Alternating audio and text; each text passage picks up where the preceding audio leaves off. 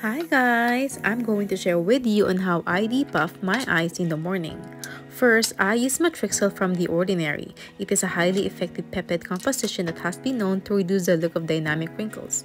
Because prevention is better than cure. I then follow it with whatever eye cream that I have at home.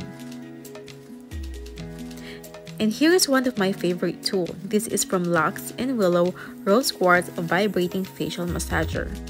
Rose quartz as a stone is known to purify one's heart at all levels to promote self-love, love, friendship, deep inner healing, and feelings of peace. So when I depuff my eyes, I kind of have this me time, self-care, and self-love meditation all to myself. And that's it. What about you? What's your self-care for today?